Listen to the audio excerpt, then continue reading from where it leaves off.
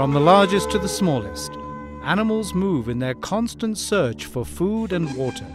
Their small-scale daily quests for sustenance are part of larger-scale seasonal migrations.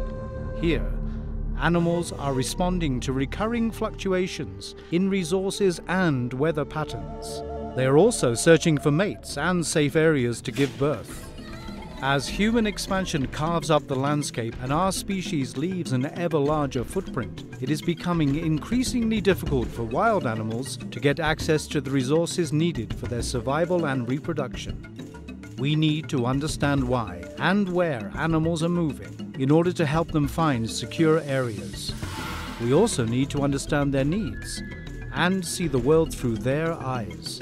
By following their movements, we can start to know what matters to the individual elephant, zebra, or lion. We need to understand them so we can be better at sharing our common planet. Welcome to their world.